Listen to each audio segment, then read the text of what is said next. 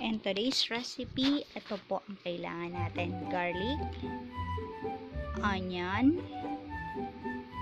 green long chile, yan,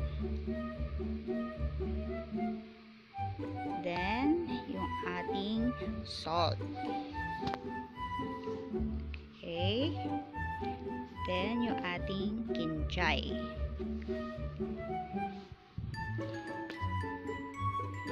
yan, then 4 cups of oyster sauce, any brand po. Then yung ating 4 pieces na tofu na ating in-slice na into cubes.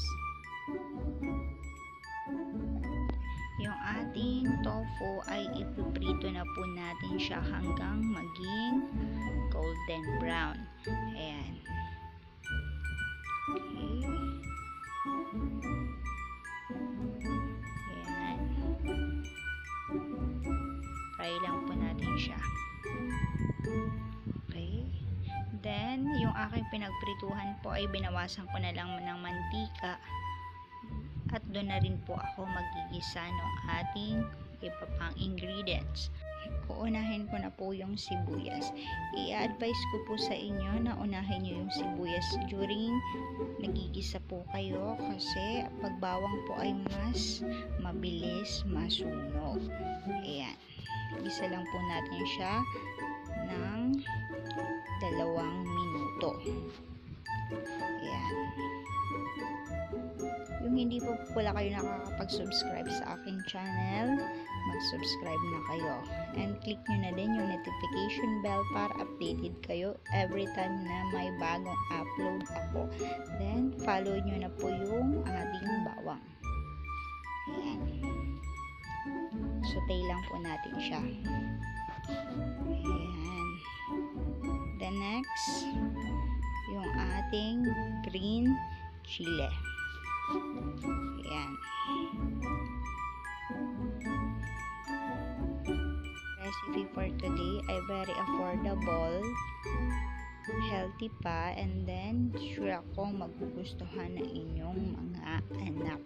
Very delicious po itong ating recipe na ngayon. Ayan. Then, next na po natin yung ating tofu. Yung ating golden brown na tofu. Ayan. Ayan po. Saute lang po natin siya mga 3 minuto. Ayan. Comment na lang po pala kayo sa ibaba ng aking videos kung ano pa po ang recipe na inyong gustong itampok natin sa susunod na ating videos. Ayan. Okay. Ayan. Very delicious pa po. As you can see po, hindi po ako gumamit ng meat sa ating recipe na ito. Ayan. Tofu pa lang po ay talagang ulam na. Then, next na po natin itong ating oyster sauce. Ayan. Sautein nyo lang po siya. Ayan. Okay.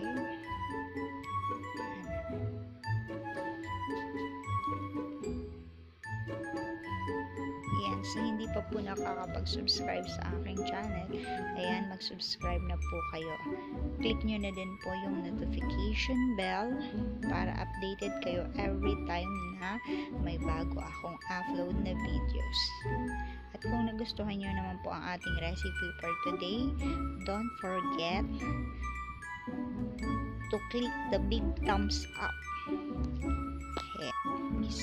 Gigisay lang po natin ito ng mga 3 minutes na upang sa ganon ay ma-absorb ng tofu yung ating oyster sauce. Then, dagdagan nyo po ng konting asin.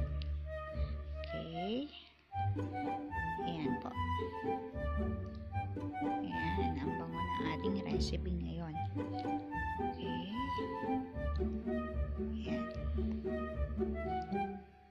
Ayan. Ayan po, hinuhuli ko po yung ating kinchay na magbibigay ng bango sa ating lutuin ngayon. Ayan.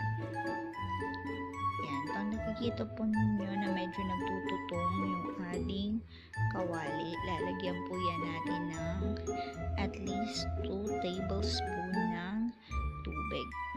Ayan.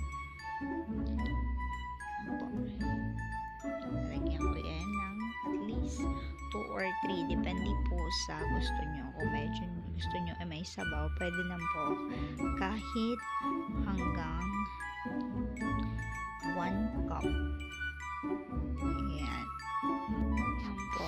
Lutuin na lang po natin siya sa medium heat. Ayan. Ayan. Ayan. Ayan po. Nilagyan ko siya ng konting tubig. Ayan. Okay. Ito po ay napaka-healthy recipe. As you can see, wala po tayo masyadong hinalong mga iba pang ingredients. Ayan.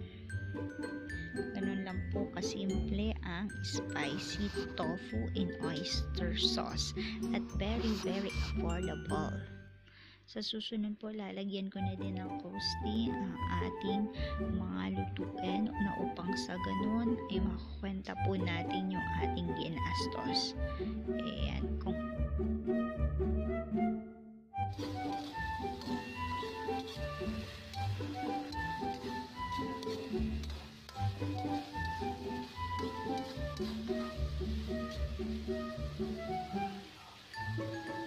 Ito na yung ating recipe at very low cost and yet so delicious. Ayan. Try nyo na po itong recipe na ito na sigurado po akong magugustuhan ng inyong pamilya. At dyan na nga po nagtatapos ang ating video sa araw na ito. Hanggang sa susunod po. Paalam! And thank you so much for watching. See ya!